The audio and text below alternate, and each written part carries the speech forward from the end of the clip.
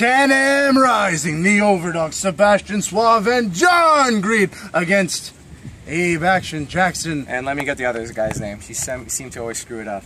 Aiden Prince. You see, the Overdogs are all about tag team wrestling. We love tag team wrestling, and we get it. You guys team up, but do you think you're a tag team? Nuh-uh. We'll tell you something right now and right over here. These two guys, we're over. In case you haven't noticed, we're over like Rover. We're over the hill, and when we come to Can-Am Rising on August 22nd, I know you never remember the dates, you don't get the memos. Yeah, that's the one. Too many shots to the nine. Well, that's why you're here. Oh, thank you. That's why you're Hold on. I am squinting in this promo.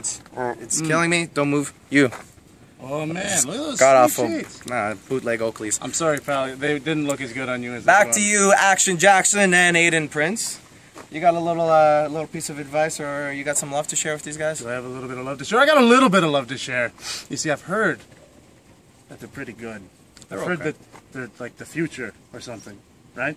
I'm the future. I'm John Greed. That's why he chose me. We are the Overdogs, and on August 22nd, I remembered. See, Can-Am Rising, the Overdogs are going to go over.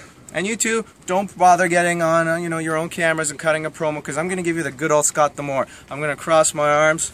I'm going to lower my glasses a bit. I'm not going to be impressed by anything you say, so save yourself some time, because on August 22nd, when you step into the ring with the Overdogs, we're going to show you who and what we exactly are. Greed? Over. And out.